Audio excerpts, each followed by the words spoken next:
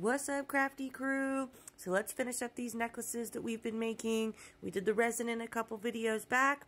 We used our sticker printer in the last video, and now we're going to top them off with a top coat of UV resin to make sure that sticker stays on there.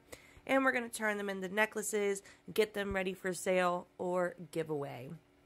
So as always, I'm doing the first one in real time just so that you can see. I'm doing a small thin coat of UV resin just to cover that sticker, make sure that it's not going to come off over time. And I'm using a small paintbrush just to kind of distribute it evenly and make sure that it's a nice thin coat on there. Wiping some of the extra off on the edges. And this is the one that we did with the sticker of an angry person or an angry emoji on the front and a happy emoji on the back so that you can flip over. So this is the first side we're doing, and then the very last one we'll do the second side, but we gotta go ahead and let that cure. Perfection. So we're going to stick that under the UV lamp.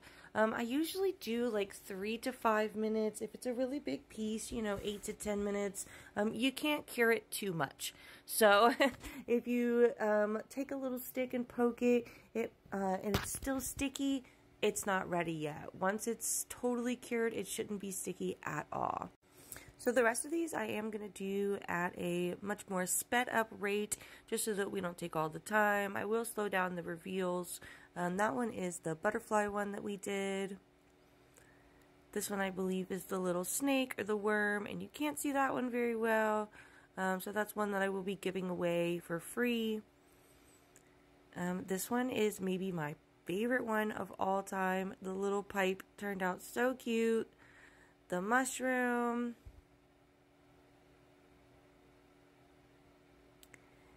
And we have, I believe this one is our taco.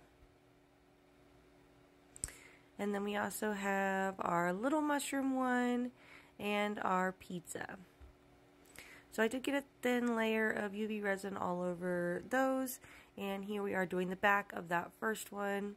And I'm going to let those cure for about 3 minutes. Now we want to go in and we want to make them into necklaces so that we can wear them. So as you can see, I have my circle of circles over here is what I call it. And it has a bunch of different size rings in it. Based on the thickness of the resin is how I choose the size ring. So I'm going here with about a medium size ring. And as always, I'm going to do the first one in real time to show you what I do, and then we'll speed up the rest. So I use a set of, you know guys, I don't know if these are needle nose pliers. You'll have to let me know in the comments what kind of pliers they are. And if you watch my videos, you know I have a ton of different types of pliers. So these are just the ones that I chose today. But I just slide the ring right on over there, open up the pliers to open up the ring. I put the necklace in, and I just close it right back together. I try to open it as evenly as possible so that I can just squeeze it right back together. And there we have our first one. So as I was saying, I'm going to speed up the rest just so that this video is not 20 minutes long because it easily could be. Here I realized that when I went over it with the UV resin, I covered the hole a little bit. So I went in with my drill and just drilled that hole out perfectly. Once again, sliding my ring over the top of my pliers, opening it up, sliding it into the piece, sliding my necklace cord in there, and then just closing it right back up.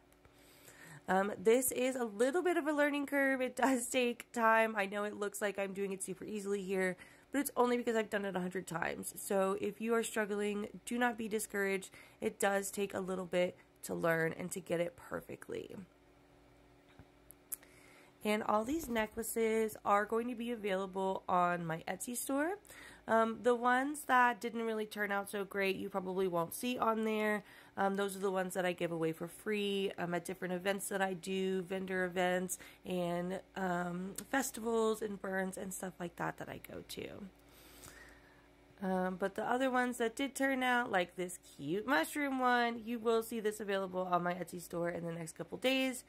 So if you want one, make sure you grab one. Things do sell out rather fast. I can only ship to the USA and Canada right now, but I am working on expanding.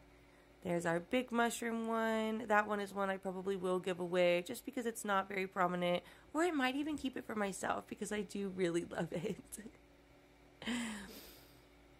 And here is our last one. This is our butterfly one.